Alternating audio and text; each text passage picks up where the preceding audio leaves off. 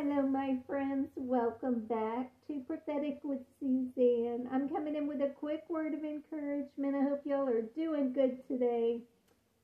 But in the Psalms, in chapter 12, verse 5, it says, "Now I will arise, says the Lord. I will set him in the safety for which he yearns." This is powerful.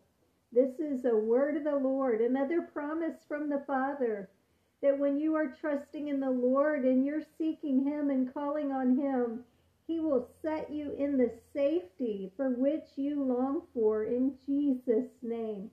God knows how to keep his people safe. He is a good Father. So I don't know who needed to hear this today, but God wants you to know that he hears you.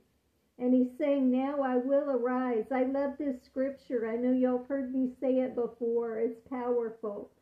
You know, God knows when to step right into those situations. He knows when to walk into those circumstances.